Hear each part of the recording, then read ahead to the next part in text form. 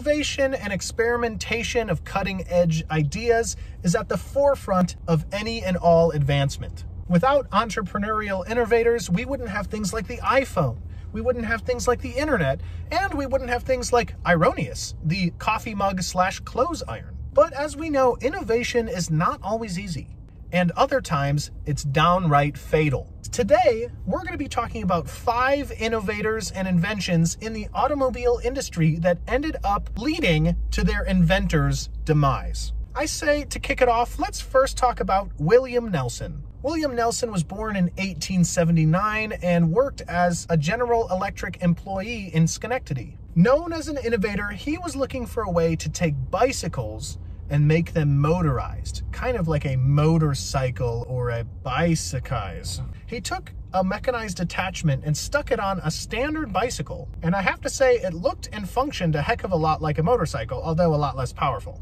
Unfortunately, this great mind passed away in 1903 when William Nelson fell off his invention while riding on a hill, leading to his, quote, being killed instantly.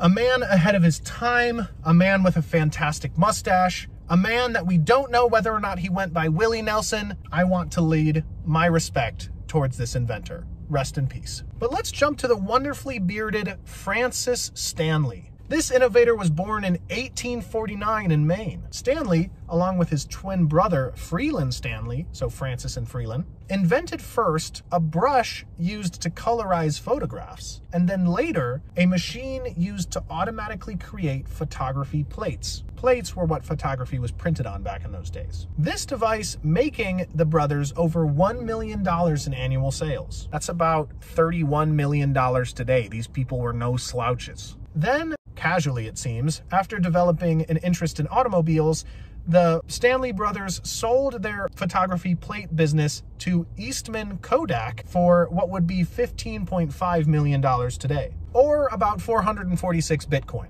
They then built the Stanley Steamer, a vehicle that some of you guys might have heard of and something you should never look up on Urban Dictionary. It was a steam-powered automobile back in 1897. They would produce and sell over 200 cars over the next 2 years. Tragically, Freeland Stanley would pass away in 1918 due to Freeland driving his invention into a woodpile in order to avoid traffic caused by wagons.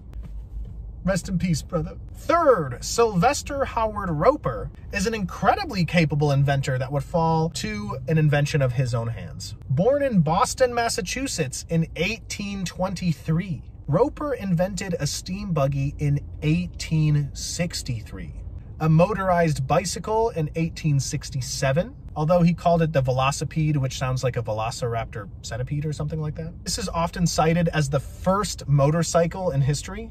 He also invented a shotgun choke, a device used to narrow the spread of shotgun pellets when fired, made a revolver repeating shotgun, fire escapes, padlocks, and a different type of machine gun than what was available at the time. He also built engines with 1 to 4 horsepower, sewing machines, a quote-unquote hot air machine, and he and his son created factory equipment to generate screws. But unfortunately, in 1896, Roper was riding one of his later Velocipede models. He actually was pushing out 40 miles per hour, defeating the most professional cyclist in the area of the time. Then fell over off of his vehicle onto the track, hitting his head and crashing. He would pass away due to this accident, and it's not sure if it's because of a heart attack he suffered about the same time or due to the force of the crash. Clearly a massive genius and nothing but respect to Mr. Roper.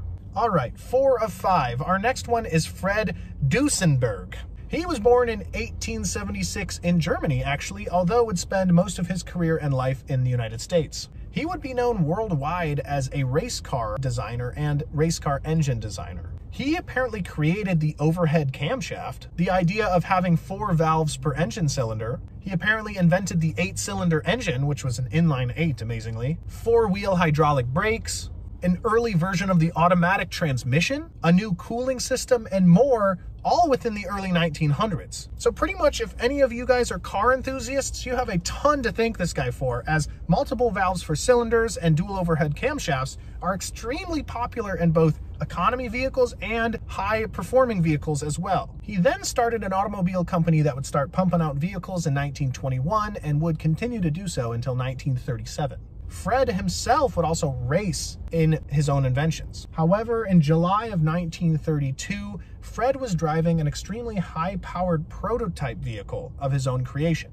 He was on an Indiana highway and hit a wet patch on the road, leading to his vehicle overturning and him being thrown from it. You might think that's the end of Fred, but his prognosis was actually good as a result of this accident. He only kind of tweaked his back and dislocated his shoulder, which are not life-threatening injuries.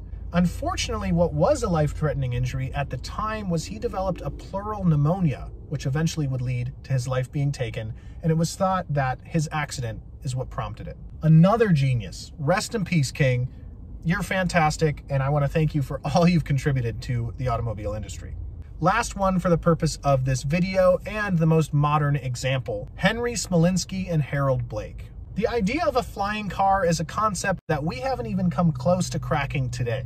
Although it pains me that my Toyota Highlander is not yet skyworthy, I have come to terms with the fact that it's probably never leaving the ground. But imagine an attempt 50 years ago that actually functioned to a certain extent. That brings us the AVE Miser. Henry Smolinski and his development partner Harold Blake altered a Cessna Skymaster, which is a very small airplane, and attached their altered portion of the Skymaster onto a Ford Pinto, which they chose due to an extremely low curb weight. In 1973, they had 2 prototypes made. On a test flight in 1973, the Miser actually took flight and was flying okay, but had to be landed shortly afterward due to the mounting of the right wing becoming partially dislodged. The test driver, not wanting to test the vehicle any further and pull the right wing completely off, decided not to turn the vehicle and made an emergency landing into a bean field.